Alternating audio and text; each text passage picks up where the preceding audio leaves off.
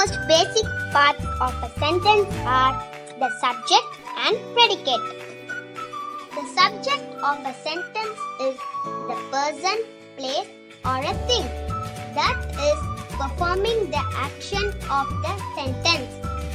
The subject represents what or whom the sentence is about. It contains a noun or pronoun. That's why it is naming part. The predicate expresses action within the sentence. The simple predicate contains the verb. That's why it is action part.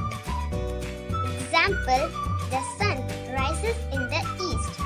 The sun, subject, rises in the east, predicate. The next example, my brother is a doctor. My brother, subject, is a doctor, predicate.